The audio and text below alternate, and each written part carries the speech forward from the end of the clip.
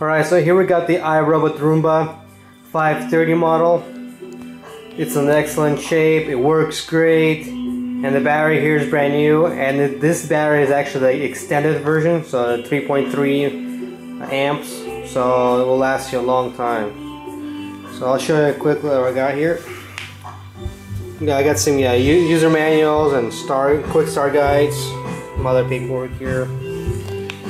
Alrighty, we got two brand new filters right here. Two brand new filters. Got the power adapter charger right here. It's excellent shape. I got a docking station right here, also in great shape. For more details, you guys can take a look at the pictures. So, anyways, I got the two virtual wall here that actually have brand new batteries installed into them. So brand new batteries here, they work great. And the Roomba itself right here, got just a couple smaller specs in there, but nothing too obvious. And so I'll show you around here, the front bumper area. So it's in great shape overall.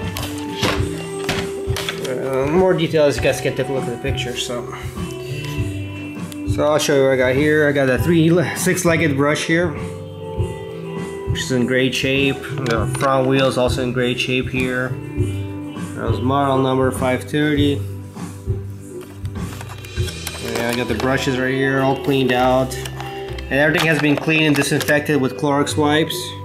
The gearbox here in the clean head module has been cleaned out and re-lubed for a long life. So I'll take out the dustbin here. Alright. So the dustbin is all cleaned and disinfected. Okay, the vacuum bin right there. Serial number if anybody's interested in. Alright, if you guys have any questions, please let me know. And I'll show you how it works right here, right now. Alright.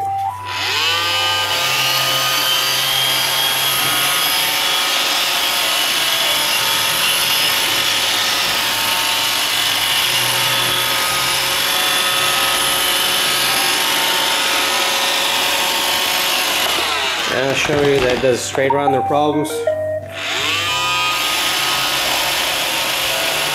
So all the sensors have been tested, and make sure everything works. Anyways, alright. Thanks for watching.